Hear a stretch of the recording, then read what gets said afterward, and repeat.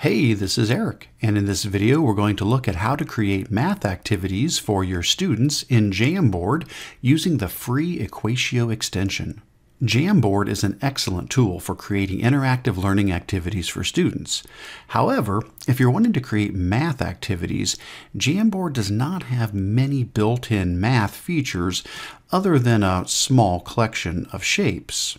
Thankfully, there's a powerful tool that is also free for educators that can be used to easily add all sorts of mathematical manipulatives, symbols, and expressions to Jamboard. That tool is the Equatio extension for Chrome. Equatio is a toolbar that makes it super easy to create mathematical expressions as well as a wide variety of math manipulatives and insert them into Google Docs, slides, forms, and more. In this video, we'll be looking specifically at how to do that in Jamboard. The first thing you'll need to do is install the Equatio extension if you do not have it installed already. A link to the extension can be found below this video, but you can also find it by going to the Chrome Web Store at chrome.google.com/webstore and simply searching for Equatio. Once we find the extension, we'll click the Add to Chrome button to install it, click Add Extension, and once it's installed, the Equatio extension will show up in the top right-hand corner of Chrome.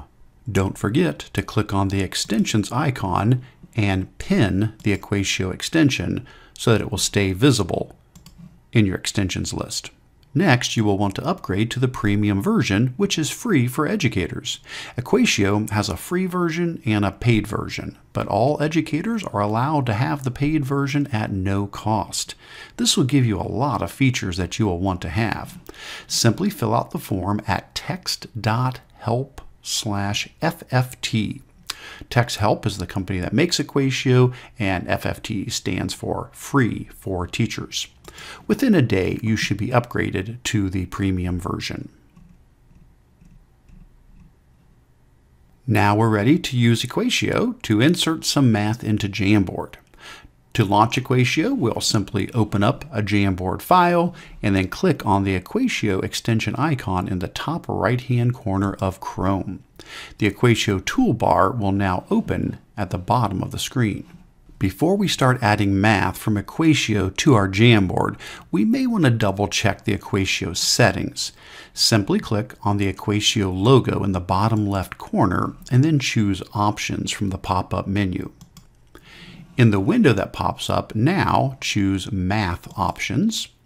Here I like to set the math font size to XX large. This creates a higher resolution image, so it doesn't look pixelated if you need to resize it. Then just click Save to exit. Now that everything is set up, we can start adding math to our Jamboard. There are a lot of buttons on the Equatio toolbar to help us with this, but I'm just going to highlight some of my favorites. First, there is the Equation Editor button. This is perfect if you want to type in the math you need. As you type, Equatio will make suggestions to help you complete your math. We can also click on the three dots button to access a gallery of symbols and layouts and formulas. Once you are happy with the math that has been created, you can insert it into your Jamboard by clicking on the Copy Math As button in the far right-hand corner of the Equatio toolbar, and then choosing Image from the pop-up menu. The math is now copied and can simply be pasted into your Jamboard as normal with Control-V or whatever method you prefer to paste with. Another great tool in the toolbar is the handwriting recognition button. This allows you to draw out your math and then creates the nice image version of it.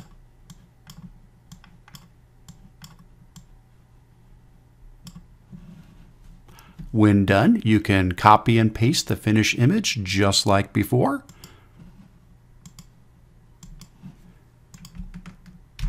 To insert that into our Jamboard.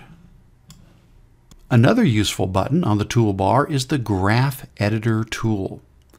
This allows us to easily make graphs of equations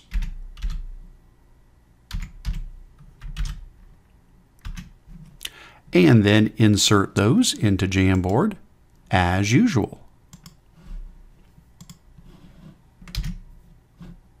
My favorite tool for adding math, though, is the Insert Math Space button. When you click this, it opens up a new tab where you can make many other exciting math graphics. On this screen, the toolbar will have many of the same buttons, but it adds some new ones too. For example, there's a Shapes button that has dozens and dozens and dozens of math-related images that you can select from and insert. Better yet, though, it has the Smart Shapes button. This allows you to create dynamic shapes that you can adjust the properties of to make the exact math manipulative you need. We'll take a look at a few examples. First, there's the number line tool. We'll simply drag that out, and then we get a pop-up on the side that allows us to make adjustments. In this case, we can adjust the number of segments on our number line, as well as whether labels are displayed or not, where the number line starts, and how many numbers it jumps up by on each step. The next tool is the Grid tool.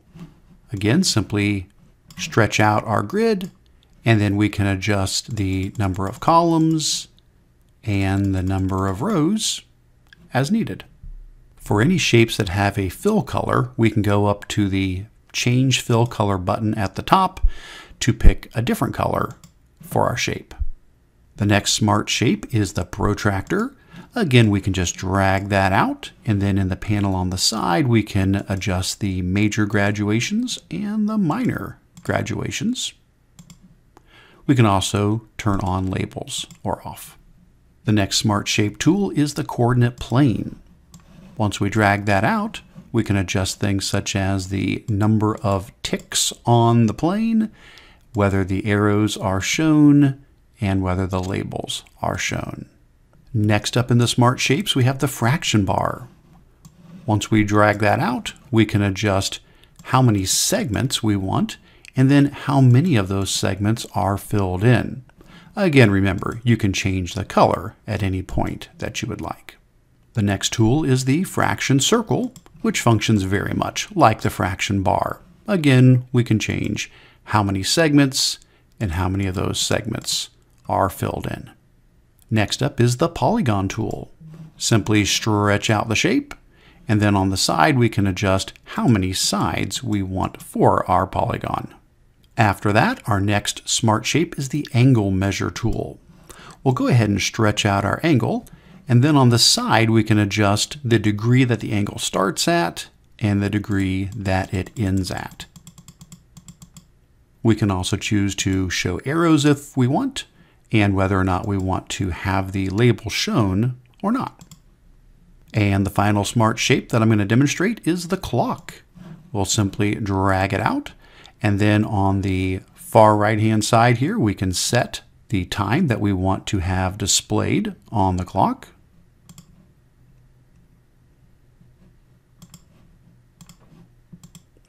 And of course, we can also decide to remove the hands if we want the students to add them themselves, or we can display the hands, and we can also switch this from regular numerals to Roman numerals. Now, regardless of which shape or smart shape we create, once we're done adjusting the properties, we can always insert it back into Jamboard as an image. For example, let's say I do a fraction circle, and we'll set this to 5/8. That looks good. When we're all done, we'll go to the very top right-hand corner and we'll see an Insert button. We'll go ahead and click on that button. When we click the button, it will close out of the math space and return us to Jamboard with the image copied. Again, we'll want to paste that in whichever way works for you, Control-V, right-click, paste, etc. And there's our shape added on to our Jamboard. By using the Equatio toolbar, we can build lots of creative interactive math activities in Jamboard for our students. I had some fun trying out lots of different options, and I built a sample Jamboard with a collection of activities to demonstrate some possibilities. If you'd like to get a copy of that file for inspiration, the link is available in the description below this video. Let's take a look at some of the sample activities. First, we have an activity where the students would drag and drop the fractions to the shaded shapes that represent those fractions. For the next example, the students would drag and drop these shapes to match them in pairs that represent equivalent fractions. For example, 1/4 and 2/8. In the next example, the students would drag and drop the sticky notes down to the clocks that show those specific times, such as 3 o'clock coming down here to this clock. In this next example, the students would use the pen tool to draw in hands on the clock to show the new time. In this case, we're adding an hour and 45 minutes onto this time, so we would draw 9:30. In the next example, we're going to use the protractor to measure the angles below. When we think we have our answer, then we can move the sticky notes out of the way to see the result. In this next activity, the students will randomly create some coordinates and then place those into the sticky notes below.